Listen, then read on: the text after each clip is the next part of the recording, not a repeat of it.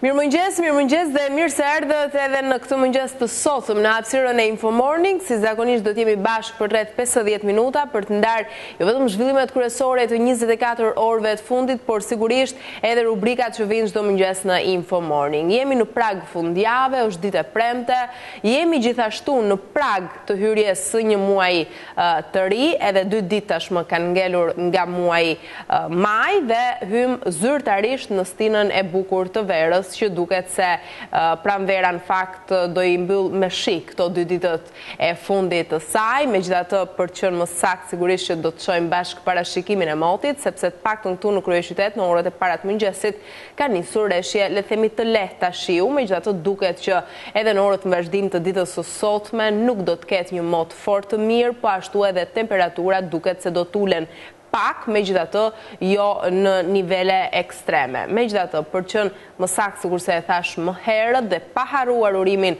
qoftë një ditë sa më mbar për gjithë ju në orët në vazhdim të saj, pavarësisht motit jo shumë të mirë, shkojmë tek parashikimi i tij.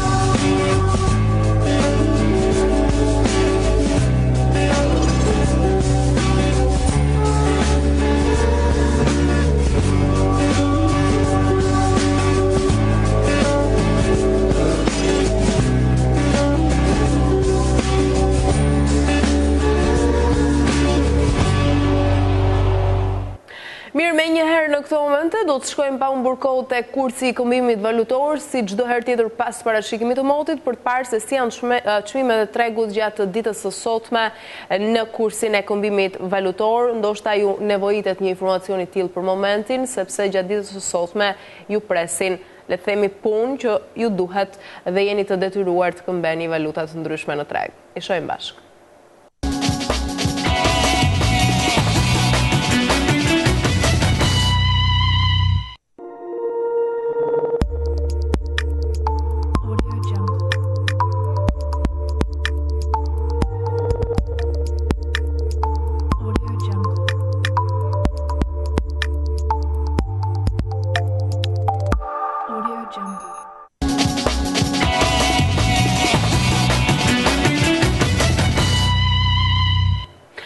Nga sigla e keni kuptuar që jemi zhvendosur në këtë moment e pikërisht në hapësirën kushtuar titujve kryesor të gazetave të përditshme në vend. Jemi zhvendosur tek shtypi i ditës për të parë ngjarjet dhe zhvillimet më të fundit, sigurisht të përcjella në këndvështrimin e secilës prej të përditshme, ku edhe shkrimet editorialet, komentet, opinionet e ditës sigurisht që nuk mungojnë. Ndaj nisim pa humbur kohë si çdo herë tjetër me gazetën Shekulli, e cila sot nis faqen kryesore me këtë kryetitull: Shtetet e Bashkuara të Amerikës paralajmërojnë Berishën.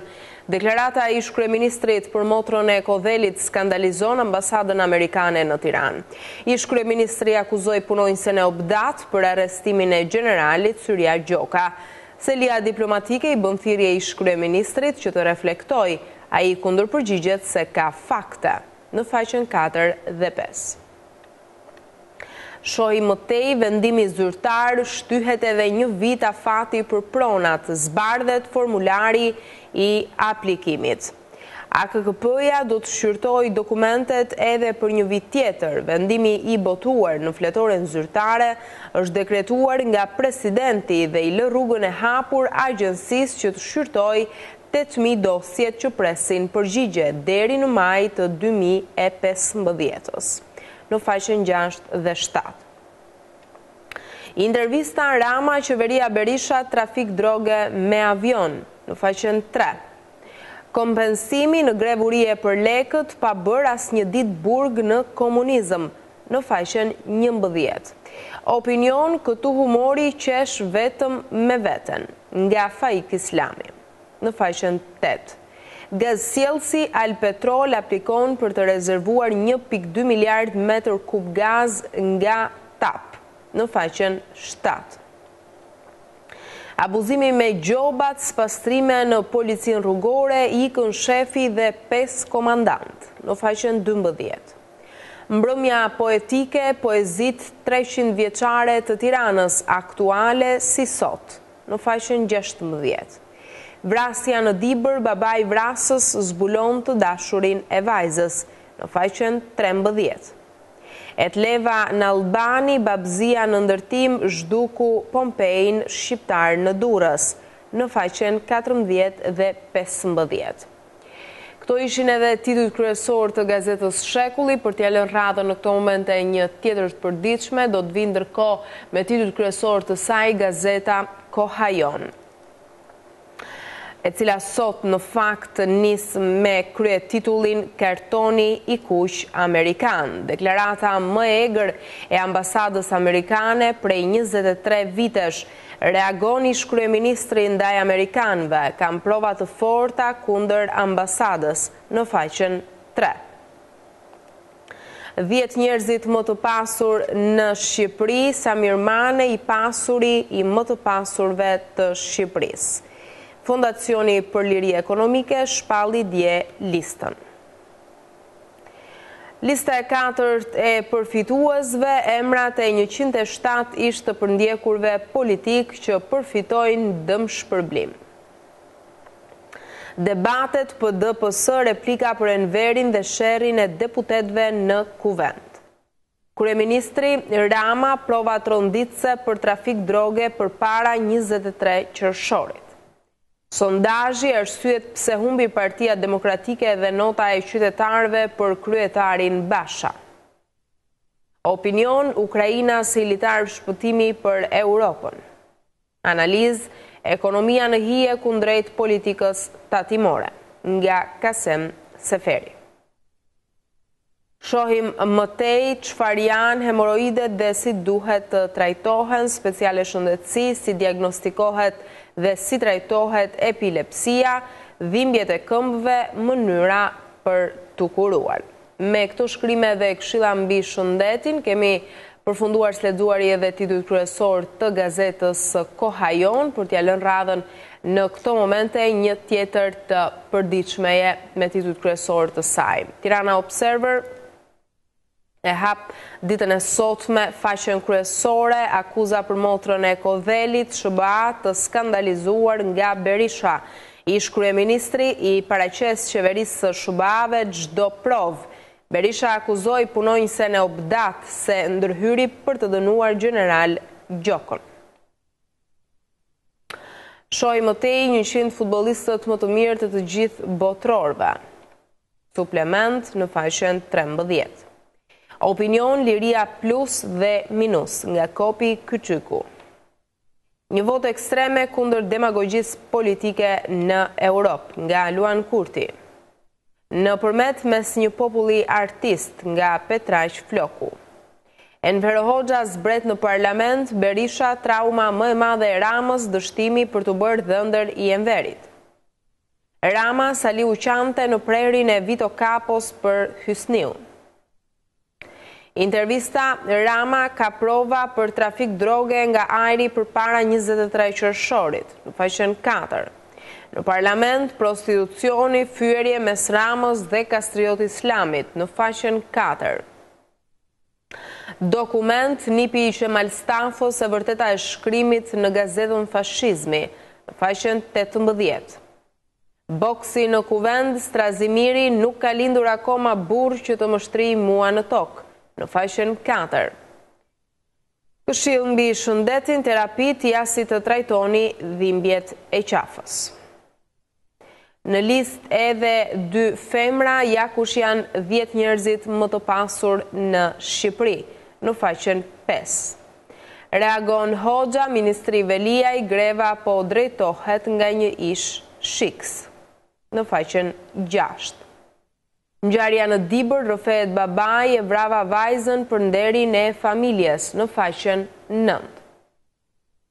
Kemi përfunduar së lexuari edhe titujt kryesor të gazetës Tirana Observer. Në këto momente pa humbur kohë do të ndalemi në të tjerë tituj gazetash. E radhës do të vijë e përditshmja politike Rilindja Demokratike, e cila sot hapet me kryetitullin Poshtërim publik, SBA dhe EBS. Rama ndihmat e tyre si në 45-ën kur na ndihmuan, kur na hidhnin 2 këpuc tek një këmbë. Shohim më tej dhëmb për dhëmb me aleancën e qelbësirave nga Sali Berisha. Kodi i mafjes edhe në kuvend nga Josefina Topalli, në faqen 10. Rama sulmon BN dhe PN, eurodeputetët janë ignorant, në faqen 2. Rama nuk lejon të hetohet në kuvend për lidhjet me krimin. Motra e Kodhelit, presion prokurorëve për generalin, Berisha respektoi ambasadën, provat qeverisë së SBA-s. Rama dhe Belinda donin sallonin VIP në Rinas për kartelin e drogës. Reagimi nga SBA, Nikola Pano, qeveria po rehabiliton diktatorin, në faqen 7. Këto ishin edhe titujt kryesor të gazetës Rilindja Demokratike. Në këto momente do të përfundojmë këtu pra me këtë të përditshme për t'jellën radhën të përditshmes gazetës Mapo. Rama, kemi provat forta, trafiku me avion është bërë në kohën e Partisë Demokratike. Kryeministri u shpreh dje se raporti i Komisionit Hetimor për trafikun e drogës ka nxjerrë fakte tronditse që tregojnë se avionët janë përdorur për transportin e lëndës narkotike përpara shtatorit 2013. Nuk dua t'jap detaje, por informacioni që unë kam marrë nga Komisioni Hetimor më ka tronditur për faktin se provat të cilat unë nuk kam dashur t'i besoj se në Shqipëri mund të kishte trafiqe të tilla, tregonin se kishte një veprimtari të tillë më parë. Kjo ka ndodhur në periudhën kur qeverisnin këta zotrinj, që sot me zell të madh bëjnë denoncimet, në faqen 5. Shohim më tej akuza për motrën e Kodhelit në kuvend.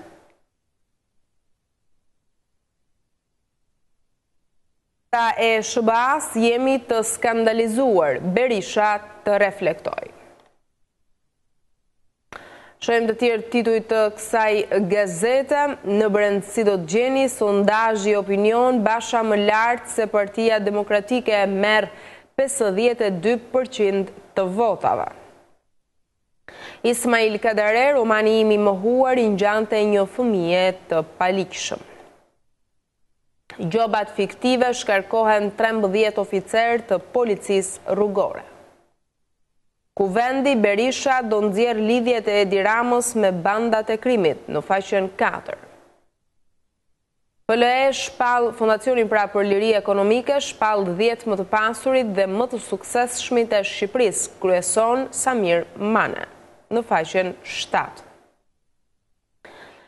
Afër dhe larg, Risia po vend qendror, politika e re e jashtme e Obamës, në faqen 2.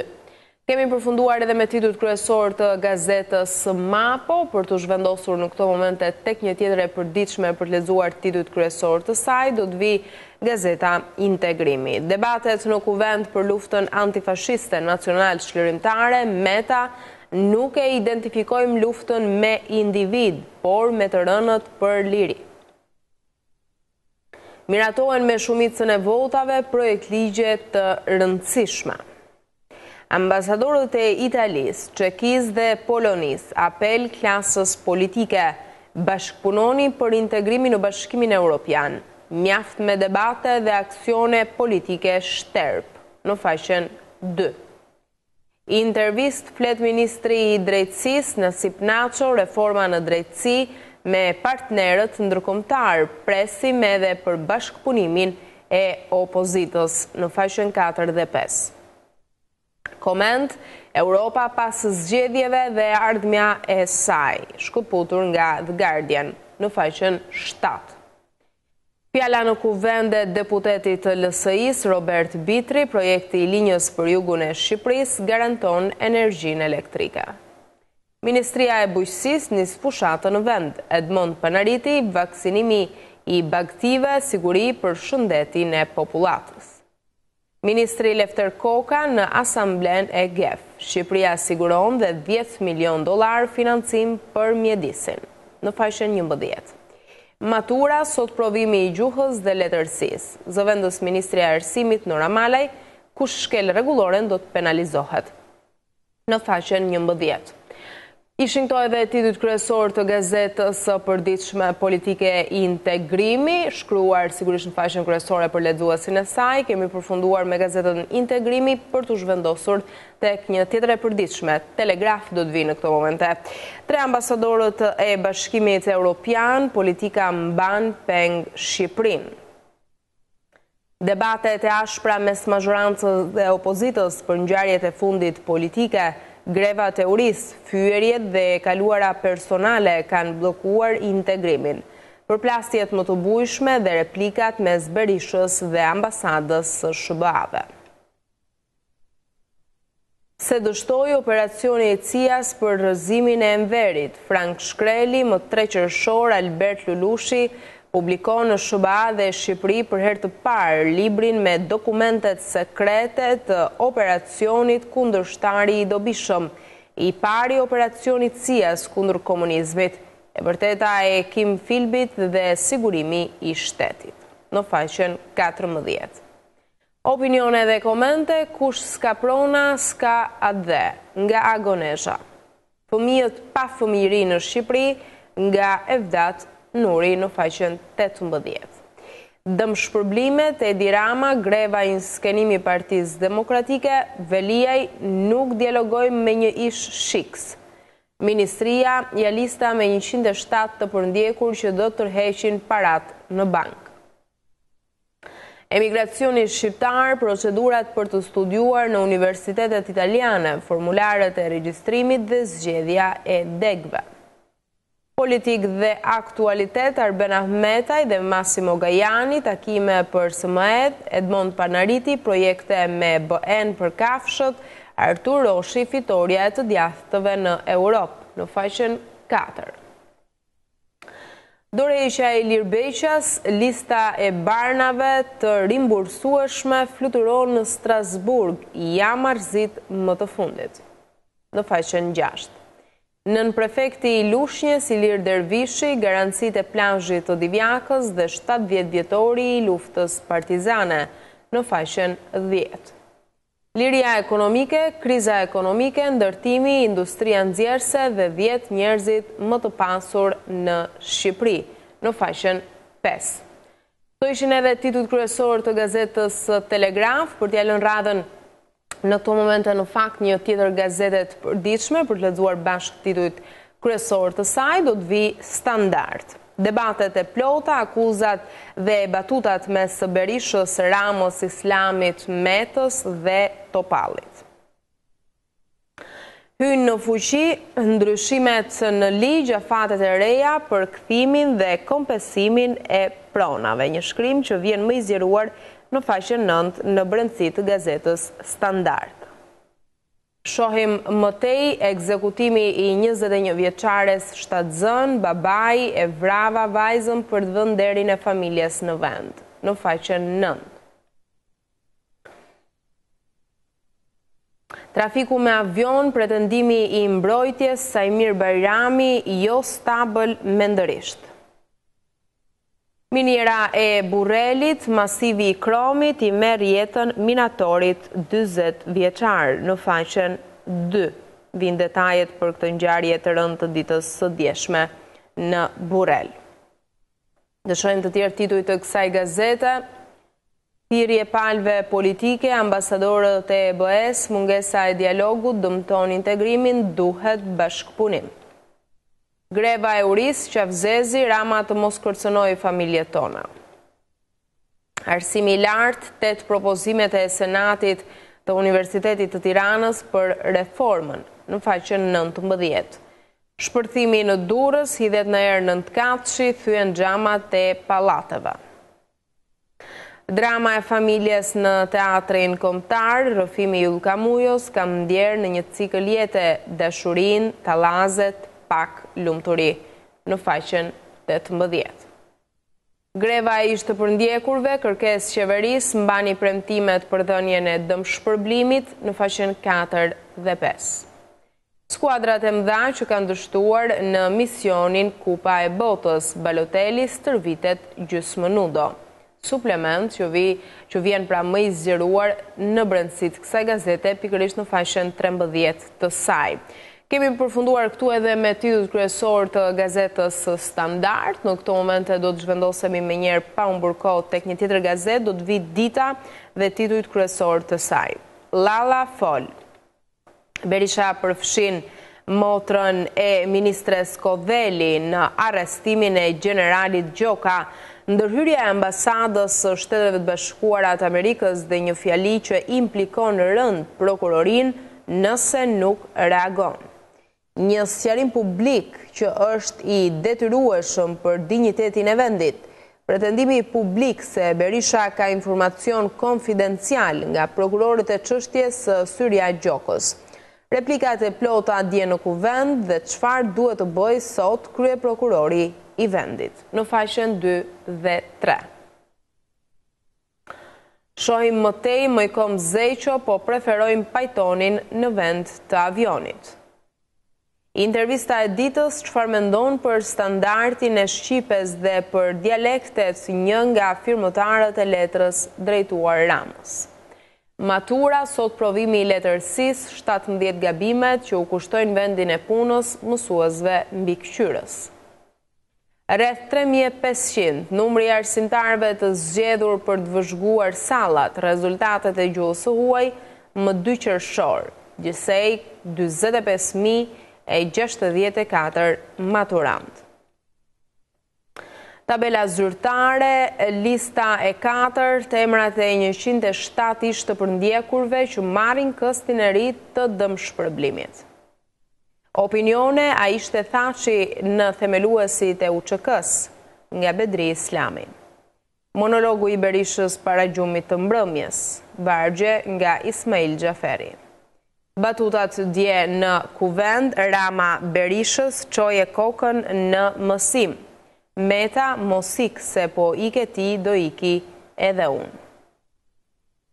Kemi përfunduar edhe me gazetën Dita në këto momente, nëpërmjet titujve kryesor të saj, kemi kuptuar mbi zhvillimet nga aktualiteti, por jo vetëm, sikurse nxjerrim le të themi të tilla konkluzione nga secila prej të përditshmeve, ndërkohë jo vetëm me gazetën Dita kemi përfunduar në këto momente, por një herësh edhe me shtypin e ditës, sikurse e thash edhe pak më herët, është mundësia le themi një mundësi e mirë për ju që keni humbur edicionet informative të ditës së djeshme, që për shtypin e ditës në këtë mëngjes të sotëm të merrni informacionet dhe zhvillimet pra mbi ngjarjet më të fundit që kanë ndodhur gjatë 24 orëve që lam pas. Megjithatë, në përmbyllje të shtypit të ditës, të titujve kryesor të gazetave të përditshme, të paktën të disa prej tyre, do të shkëputemi në këto momente për të shkuar dhe për të lënë radhën një hapësire të shkurtër publicitare dhe pas shtypit të ditës,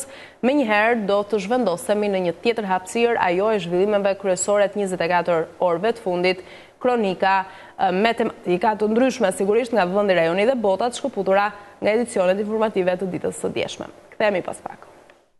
Mirë, do të zhvendosemi në këto momente, sikurse e thash edhe përpara publicitetit, pikërisht në bllokun e zhvillimeve kryesore të 24 orëve të fundit, zhvillime nga vendi, rajoni dhe bota, informacione të tematikave të ndryshme. Do të nisim sigurisht me një zhvillim të rëndësishëm të ditës së djeshme, sikurse ishte edhe seanca e radhës plenare. Nuk munguan debatet e forta, replikat mes kryeministrit Edi Rama dhe ish kryeministrit Sali Berisha. Kreu i qeverisë deklaroi se qeveria e Tiranës gëzon mbështetjen e Brukselit, ndërsa tha se Shqipëria po sukseson në politikën e jashtme në rajon. Por deputetët e dy kampeve kundërshtare kanë replikuar me njëri tjetrin edhe për ngjarjen e pak ditëve më parë të ndodhur në kryesinë e kuvendit, pra bëhet fjalë për konfliktin fizik mes disa deputetëve. Detajet në sjell kronika në vazhdim. Incidentet në kuvend dhe ngjarjet në tendat e grevave të urisë u zhvendosën mes replikash në sallën e parlamentit, kryeministri Rama dhe paraardhësit i Berisha në sfidat e rivalitetit, edhe në batutat dhe deklaratat në foltorën e kuvendit. Ju vini këtu dhe argoni ne që kemi vëmendje dhe të dialogojmë me ata që i quani trimer e trimëresha që bëhet flijohen, ne maksimumi që mund të bëjmë për atë grevë është thjesht dhe vetëm që ta respektojmë si grevë, po më shumë s'kemi çfarë bëjmë ne për atë grevë. Taktika e këtij është të mashtrojë ju në çdo gjë, të kërcënojë opozitën. Një njeri që s'ka respekt për asnjë shqiptar, i konsiderohet si shqiptar qenje për t'i mashtruar në mënyrën më primitive. Statusi i Shqipërisë në Bashkimin Evropian u shoqërua me debate, ku dy kampet politike dhanë argumentet se pavarësisht aksioneve qeverisëse dhe atyre opozitare, e gjithë lëvizja shkon pro integrimit. Ne jetojmë në dy botë tërësisht të ndryshme. Asgjë nga gjithë këto çfarë ulëriten këtu nuk është në asnjë nga pikat e diskutimit me miqtë dhe me partnerët tanë. Puna e qeverisë son, po gëzojnë për ditë më shumë mbështetje dhe respekt partnerëve tanë ndërkombëtar. Koha jote ka marrë fund dhe jo se unë përcaktoj fundin e kohrave të tjerëve, por se ti ke nxjerrë gënjeshtra dhe marrëzira aq shumë sa askush të beson. Mbasi një fjalë urtë thot, kur një i marr, mashtron një herë edhe ndodh. Po të mashtoj për s'dyti, marr jeti. Gjatë kësaj seance plenare nuk kanë munguar edhe qëndrimet në referencë të performancës ekonomike, ndërkohë që opozita ka këmbgulur me ngritjen e komisionit hetimor për trafikun e drogës, kryeministri Rama përsëriti thirrjen për të depozituar provat në prokurori. Që të përballesh një herë të vetme me gjithë lumin e akuzave tua, kur nuk e ke kurajon, të shkosh dhe të dalësh ballë për ballë shqiptarët dhe të thuash, kjo është prova që un kam konkrete për këtë që kam thënë, dhe këtë fatkeqësisht, jo për mua, por nuk e provon dot për asnjërin nga ata që i ke marrë në përgojë këtu me fisë me fare. Po ta mban zotëri, kur do të krijojmë komisionin hetimor dhe unë këtu dy gjëra. Të faktojnë çdo lidhje, i çojnë prokurori, rast të kundërt, nuk shkel manifestat. Jo, ma të jemi dakord me këtë. Pas këtyre debateve, opozita u largua nga salla, ndërkohë që mazhoranca ka vijuar me rendin e ditës. Mirë, ishin këto zhvillimet intensive të seancës së djeshme plenare, kur sigurisht ndoqët edhe debatet dhe replikat në fakt mbi dy greva tashmë të urisë, që po mbahen, njëra nga të larguarit nga administrata publike dhe tjetra nga ish të përndjekurit politik, që hyn sot në ditën e 3 të grevës së tyre, ndërsa greva e të larguarve nga administrata publike hyn sot në ditën e 10 të saj, u fol dje në kuvend dhe i pam edhe qëndrimet e dy kampeve. Mirë, do të zhvendosemi në një tjetër zhvillim, po për të mbetur sërish në grevat e urisë, kryeministri Edi Rama ka ngarkuar ministrin e mirëqenies sociale dhe rinisë Erjon Veliaj për të negociuar me ish të përndjekurit politik. Ndërkohë, ky i fundit ka deklaruar se është në kërkim të një negociatori për të diskutuar në lidhje me problematikat e ngritura nga ish të burgosurit politik. Detajet në i sjell kronika vazhdim. Ministri i Mërqenies Sociale dhe i Rinisë, Rion Veliaj, ka konfirmuar se është ngarkuar nga kryeministri Edi Rama për të negociuar miq të përndjekurit politik, të cilët janë në grevurie. Ajo që doja të komunikoj është që jam autorizuar nga kryeministri që ne hyjmë negociat me të përndjekurit, me ata që janë duke zhvilluar grevën e dytë. E pavarësisht kësaj, ministri Veliaj kërkon një negociator për të diskutuar në lidhje me problematikat e ngritura nga ish të burgosurit politik. Sipas tij, nuk mund të ulesh në negociata me persona që nuk kanë bërë një ditë burg apo me të tjerë që kanë vjetur pronat e shqiptarëve. Të përndjekurit në grevë duhet nxjerrë një të përndjekur, një njerëz që përveç se ka qenë i shiks, nuk ka bërë as i ditë burg dhe është pronari i të gjithë dyqanave që ju shihni katën e parë të institutit të përndjekurve, nuk mund të jetë përfaqësues. Jam shumë i gatshëm të negocioj, vetëm thoni me këtë negocioj. Me një njerëz që ka vjetur pronat e të përndjekurve dhe s'ka bërë as i ditë burg, nuk negocioj dot se nuk i përfaqëson ata. Kështu që më thoni kush është përfaqësuesi, qoftë edhe ish kryetari i institutit, jam gati që ta informoj dhe kur do e ketë këstin tjetër. Veliaj sqaron se deri tani kanë përfituar 1000 persona nga fondi për ish të përndjekurit, ndërsa thekson se brenda verës do të përfitojnë edhe 1000 të tjerë. Menjëherë pas kësaj deklarate kanë reaguar edhe ish të përndjekurit. Nëse do të ndodhi diçka, do përballesh me atë që si përballu kur me jetën tënde. Faleminderit. Që prej ditës së mërkurë ka nisur greve urise të përgosurve nga regjimi komunist. Fillimisht policia pengoi ngritjen e tendave, madje pati edhe konfrontime fizike mes forcave të rendit, protestuesve, por edhe disa deputetëve të Partisë Demokratike. Grevistët shprehen të bindur se nisma e tyre do të përshkallëzohet në ditët në vijim. Në fakt, nga greva e ish të përndjekurve politik, do të flasim për grevën tjetër që po zhvillohet prej ditësh të tëra në vend, sikurse është ajo e të larguarve nga administrata publike, cilët hynë ditën e 10 të tyre sot në grevë, gjendja shëndetësore sa vjen e rëndohet dhe kjo është e kuptueshme.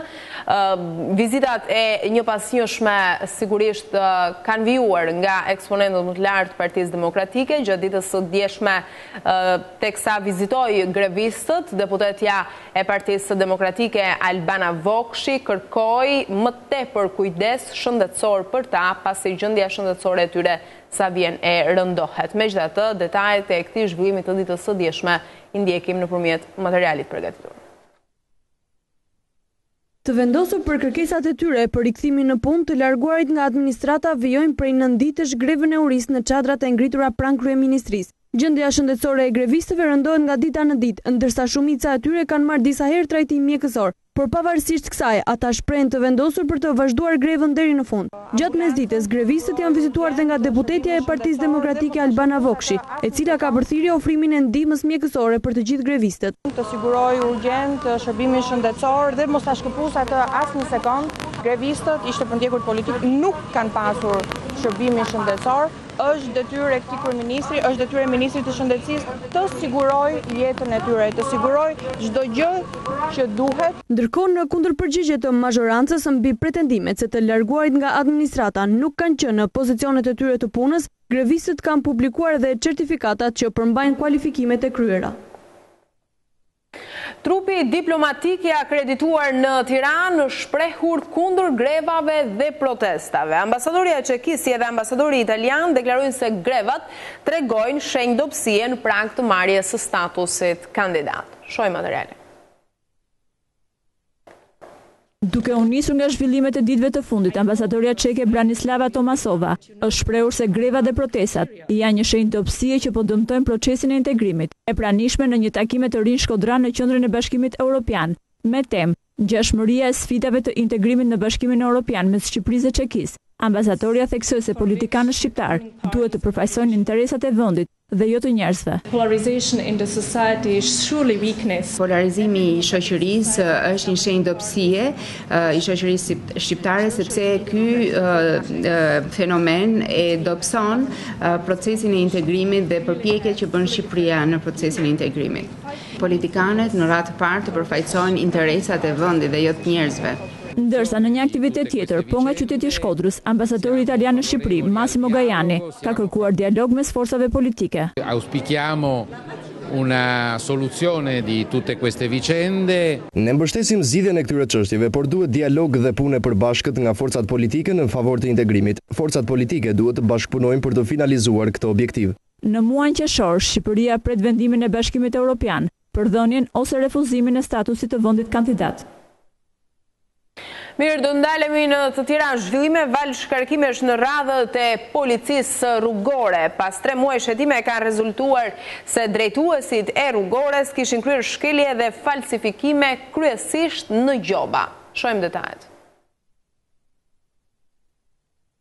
Drejtoria e policisë së Tiranës ka bërë sot publike masat e marra ndaj policisë rrugore, bazuar në rregulloren e disiplinës nga Drejtoria e Standardeve Profesionale. Në Drejtorinë e Përgjithshme të Policisë së Shtetit ka filluar hetimin administrativ, në përfundim të cilit janë dëshkuar me masën disiplinore 22 punonjës të niveleve të ndryshme të këtij komisariati. Për 13 punonjës është marrë masa disiplinore për jashtim nga policia për shkelje të rënda disiplinore, ndërkohë për 8 punonjës është marrë masa disiplinore pezullim pa pagesë 20 ditë dhe për 1 punonjës është marrë masa disiplinore ulje në grad 3 muaj.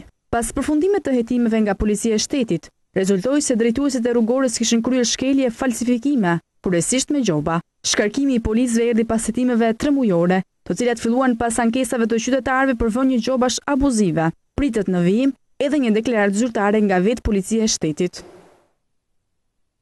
Inspektorati Ndërtimor Urbanistik Kombëtar ka shembur gjatë ditës së djeshme pallatin 9 katësh tek shkëmbi i Kavajës, objekti pa leje në fakt u shemb me shpërthim të telekomanduar në mbështetje të aksionit të Inuk ka qenë edhe policia e Durrësit, e cila mori masa për situatën. Policia bllokoi qarkullimin në rrugët interurbane kryesore dhe dytësore.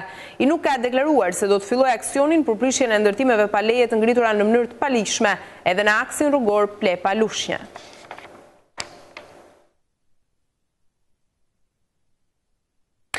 Ka nisur tashmë procesi i dezinsektimit në parkun kombëtar të Divjakës. I pranishëm ka qenë edhe deputeti i Partisë Socialiste Edjona Braçe, i cili ka theksuar se një veprim i tillë do të sjellë përmirësimin e situatës së mjedisit në këtë zonë dhe që do të ndikojë më pas drejt për drejt edhe në rritjen e turizmit. Ka nisur procesi i dezinsektimit në parkun kombëtar të Divjakës. I pranishëm deputeti i Partisë Socialiste Edjona Braçe theksoi se një veprim i tillë do të sjellë përmirësimin e situatës së mjedisit në këtë zonë dhe që do të ndikojë drejt për së drejti në rritjen e turizmit. Braçe nuk la pa përmendur dhe ish kryeministrin Berisha duke u shprehur. Ai zotnia që nesër do të çohet atje të flasë, kjo është mushkojnë, nuk është avion, e ka, dhe me këtë po merrem. Kjo është qartë. Besoj që Sali Berisha si mjek e një fare mirë këtë gjë, pavarësisht se s'besoj që ta vuaj siç e vuajnë banorët e gjithë kësaj zonë, pickimin jo të atij avionit, por të kësaj mushkonje. Kjo është hera e parë pas rreth 25 vitesh që në Divjak realizohet dezinsektimi për mushkonjat dhe këtë vit pushuesit nuk do të bezdisen më nga insektet. Mirë, do ndalemi në këtë moment dhe do të flasim për një zhvillim nga arena ndërkombëtare, në një kohë që Rusia përballet me një val sanksionesh në rritje. Sot është krijuar gjatë ditës së djeshme, më saktë është krijuar edhe Unioni Euroaziatik. Lideri i Kremlinit, Vladimir Putin, e vlerësoi takimin historik pasi ngret 3 vendet në një nivel të ri integrimi. Shohim detajet e këtij zhvillimi të ditës së djeshme. Rusia ka krijuar Unionin Euroaziatik me Bielorusinë dhe Kazakistanin. Ky traktat, i firmosur nga liderët e vendeve në kryeqytetin e Kazakistanit, Astana, është një përpjekje për të krijuar një hapësirë ekonomike midis 3 shteteve. Lideri i Kremlinit, Vladimir Putin, e vlerësoi takimin si historik dhe një takim i cili ngret 3 vendet në një nivel të rintegrimi. Putin pohoi zërat se ky bashkim është një përpjekje për të rikrijuar Bashkimin Sovjetik, por sipas tij, traktati do të forcojë marrëdhëniet ekonomike, do të garantojë tranzitin e lirë të mallrave, shërbimeve, kapitaleve dhe forcës së punës, si dhe parashikon koordinimin e politikave në sektorin më të rëndësishëm të ekonomisë. Traktatin pritet ta firmosë edhe Armenia, ndërsa Ukraina dhe republikat të tjera ish sovjetike e kanë refuzuar firmosjen e tij. Bashkimi Euroaziatik do të sfidojë fuqinë ekonomike të Kinës, Bashkimit Evropian dhe Shteteve të Bashkuara, sepse vjen në një kohë kur marrëdhëniet diplomatike të Rusisë, kryesisht me BE-n dhe Shtetet e Bashkuara, janë në përkesim. Ashtu si në revistën Forbes, edhe në Shqipëri janë listuar 10 njerëzit më të pasur për vitin 2014. Shohim bashkë cilët janë. Në prag të 70 vjetorit të çlirimit të Adheut, u bën publik emrat e 10 njerëzve më të pasur në Shqipëri për vitin 2014. Në dukje pa lidhje me këtë jubilar, por që të kujton vitin 1944. Kjo datë krahas largimit të pushtuesit njihet edhe si epoka e përmbysjes së klasave të pasura. Fondacioni për Liri Ekonomike publikoi sot 10 emrat e njerëzve më të pasur në Shqipëri për vitin 2014. Duket se shqiptarët po njihen me zinxhinët e tyre të rinj. Në vendin e parë, Samir Mane. Në vendin e dytë, Vasil Naçi. Në vendin e tretë, Bashkim Ulaj. Në vendin e katërt, Artan Dulaku. Në vendin e pestë, Vjollca Hoxha. Në vendin e gjashtë, Shefqet Kastrati. Në vendin e shtatë, Grigor Joti. Në vendin e tetë, Edmond Leka. Në vendin e nëntë, Vilma Nushi. Në vendin e 10, Ram Geci. Fondacioni për Liri Ekonomike ofroi të dhëna duke analizuar edhe mundësinë e të bërit biznes në Shqipëri. Po sipas Bankës Botërore, Shqipëria renditet në vendin e 90 për mundësinë që i ofron një biznesi. Në analizën e Fondacionit për Liri Ekonomike, nuk është lënë jashtë edhe kriza ekonomike, duke u ndalur në vështirësinë që ndodhen disa sektorë në vend. Rritja të pagës mesatare reale mund të përkthejë në rritje të konsiderueshme të kostos së punës për njësitë në kushtet e rregullimit të prodhimit dhe produktivitetit të punës. Për praktikisht, një farë mënyrë humbje e konkurrenshmërisë deri diku të sipërmarrësve shqiptar. Në përcaktimin e kompanive VIP dhe 10 personave më të pasur, janë përjashtuar bankat, nuk janë marrë parasysh detyrimet që kanë kompanitë ndaj shtetit apo kredit bankare, nuk janë përfshirë në vlerësim asetet të tjera në zotrim të sipërmarrësve si pasuri personale, e patundshme e të tjerë. Skulptori Ilirian Shima vjen ndryshe në Galerinë Kombëtare të Arteve me ekspozitën Farajon. Kjo ekspozit përmban në fakt punime druri, mermeri, qeramike si edhe metali. Cikli i skulpturave të Ilirian Shimës është i fokusuar në organet riprodhuese njerëzore. I shohim bashkë. Skulptori Ilirian Shima ka çelur në Galerinë Kombëtare të Arteve ekspozitën Farajon. Kjo ekspozit përmban punime druri, mermeri, qeramike dhe metali.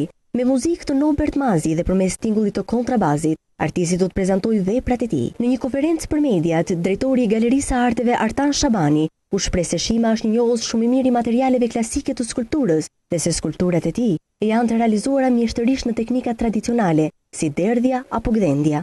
Iliriani është një njohës shumë i mirë i materialeve klasike të skulpturës dhe kryesisht punon në formë ciklesh në mermer, në dru, në gur, në bronz. Ato ofrojnë emocione të veçanta, emocione të fuqishme dhe zgjidhje kompozicionale në një dimension elegant. Cikli i 3 skulpturave të Ilirian Shimës është i fokusuar në organet riprodhuese njerëzore. Artisti mjeshtërisht ka derdhur dhe gdhendur simbole të fuqishme dionisake, të trajtuara gjërësisht dhe me veneracion, sidomos në kulturat hellenistike romake. Vepra me titull Farajon, që jo pa qëllim titullohet e tillë, është Farajon, është gjeneza jon, është vazhdimi jon, është krenaria jon.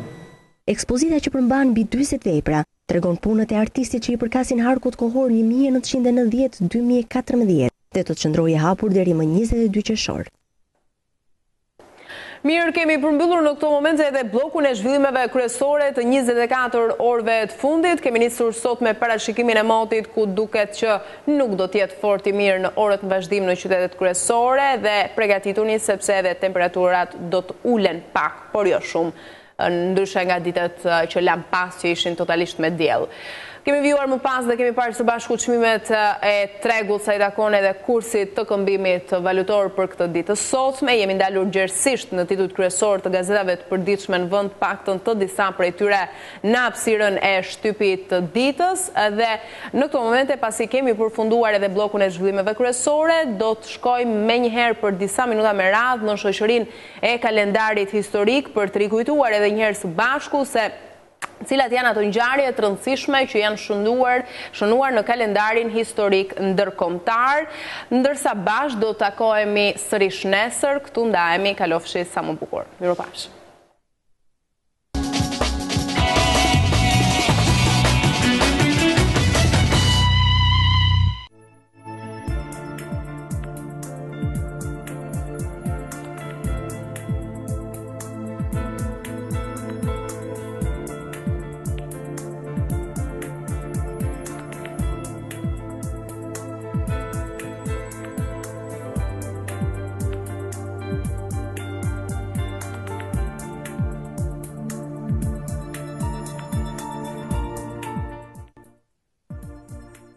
30 maj, kremtoi për shumë vjetë si dita e dëshmorëve në Shtetet e Bashkuara të Amerikës, për të cilën ekzistojnë shpjegime të ndryshme, kur është fjala për origjinën e kësaj dite. Në përgjithësi, të gjithë janë të një mendimi se dita e dëshmorëve ka filluar të kremtohet vetëm pas parimit të luftës civile në Amerikë më 1865. Thuhet se kjo ditë u shënua fillimisht me 30 maj të vitit 1866, kur banorët e qytetit të Waterloo në New York u mblodhën në varrezat e qytetit dhe vendosën lule në varret e njerëzve të vrarë gjatë luftës civile.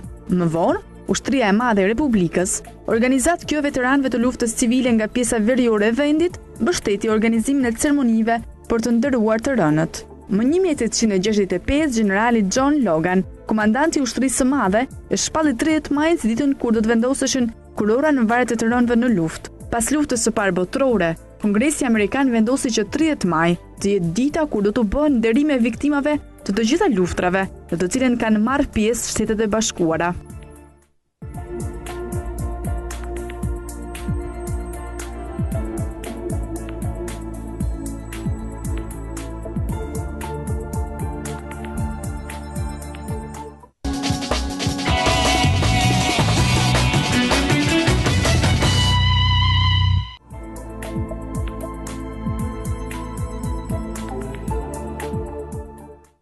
Në 30 maj 1431, mbylli syt vajza guximtare e njohur si Edjona, e cila u dënua si heretike nga një gjykatë kishtare, duke e djegur në turrën e druve. Në vitin 1920 u shëntërua nga Papa i Benedikti XV.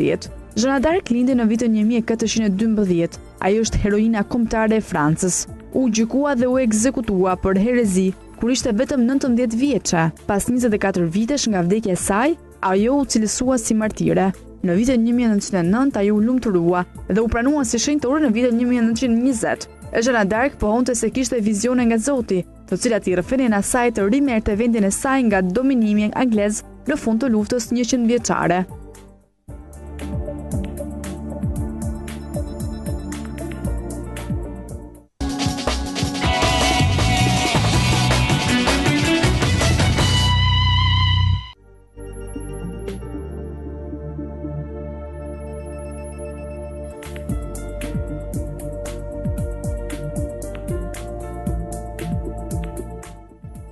Më 30 maj 1922, në Washington filloi ndërtimi një përmendoreje për të nderuar presidentin Abraham Lincoln. Kjo përmendore, e ndërtuar në stilin e tempujve klasik grek, ka 36 shtylla të stilit dorik. Brenda saj qëndron një statuj 6 metra i lartë e presidentit Lincoln ulur. Nëpër muret prej mermeri janë të gdhendura fragmente nga fjalimet e tij më të njohura. Abraham Lincoln u zgjodh president në vitin 1861, pak kohë para fillimit të luftës civile në Amerikë. Ai u vra me atentat më 1865, një javë përpara se ushtria e Federatës shënoi fitoren në luftë.